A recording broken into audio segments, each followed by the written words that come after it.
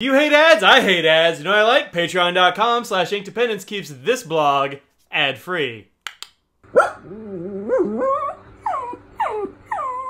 Hello folks, welcome to Inkdependence. Today we're taking a look at a pen I just found yesterday at the Target when I made a Target run. I love the Pentel EnerGel, and this is apparently a new version of the Pentel EnerGel called the Kuro, and it looks like it has some, I don't know, maybe Japanese there? I'm not really sure what the deal is with these pens. As far as I can tell, these might just be a new look for the EnerGel line, but that's okay. So this is these are like the first EnerGel pens that I used, which are these. This is an old school one, cushion ball tip. They make some that are also a needle tip. I don't have any of those left. I've used them all up over the years, or they failed. The EnerGels were a little bit wonky back in the day, and you'd have a problem where the post that holds the ball in place would like come out past the ball, not on these cushion tips, but on the regular needles, and the whole thing would fail. And it happened a lot. But since then, I've had a lot of EnerGels that are great, and I really love this style. These are really good pens, but their style is, like, it's kind of loud, you know? It's got a lot of chrome. It's got like these bright, colorful grips and stuff, which are very, very comfortable. This is a comfortable pen to use, y'all. But sometimes if you're in a serious meeting, you're like, click, clack, you're like, let's write with this bright orange and silver pen that's from space. Sometimes people aren't into that. There are also these metallic ones like this, which are fine, but like very specific. I don't think I've ever seen one of these that wasn't a metallic. And then there are these. I've got a couple of these EnerGel BL417s, and these are pretty good, but they're about as exciting as your average Bic to hold on to. I mean, they're fine, but they're an extremely simple, like, just plastic chassis. Nothing going on here. You can take this apart. Let's see what refill this has in it. It's probably the regular, yeah, the LR7. I think all of these are pretty much the same refill. So we'll see what's in these Kuros and check these out. Shunk. Okay. All right, let's get into the Kuro. Quick dry, no smear, smoothest writing ink, medium 0.7 millimeter, colorful inks. It says roller gel. Yeah, Pentel LR7 refill. So the same thing that's in all the rest of, well, it's in these. So same kind of refill as in these, but different bodies. So let's get in here. No smears, smudges, no globs, slim rubberized latex-free barrels, built-in molded grip for effortless writing. Cool, let's get in here. Kuro.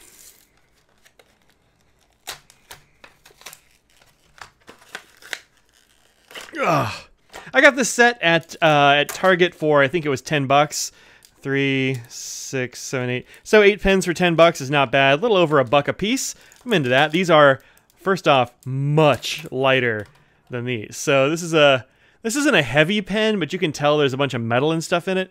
These Kuro ones are actually quite a lot lighter. They have a little metallic band here, just before the nose cone. They have a clip and knock assembly, which is pretty satisfying sound.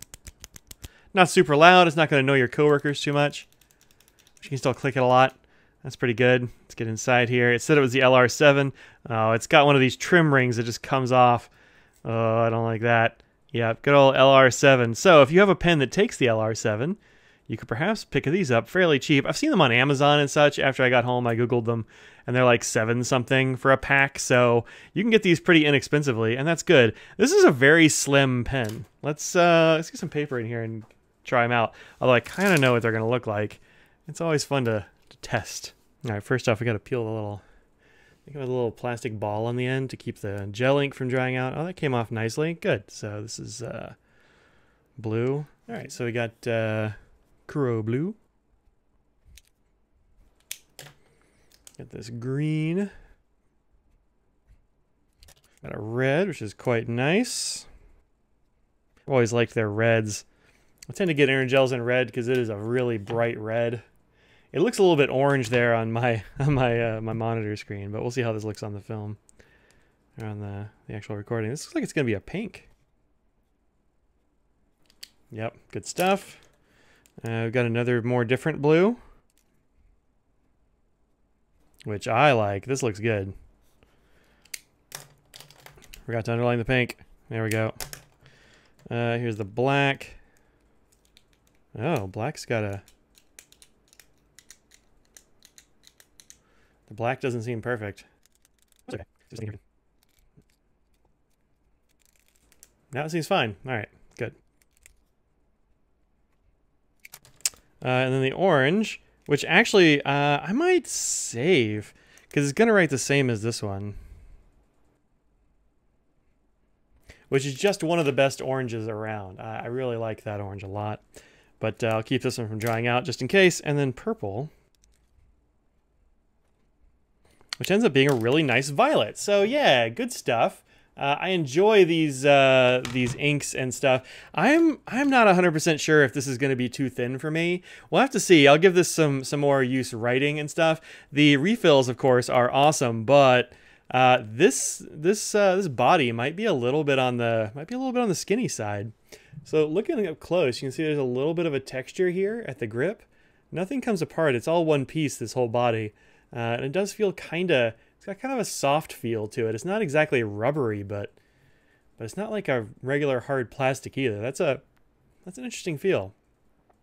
But I think it's an attractive pen, and certainly putting it next to one of these, it's an entirely different look, but also it's a lot skinnier. Let's get my caliper. This one that I like a whole lot is 10.6 millimeters, 10.7 millimeters.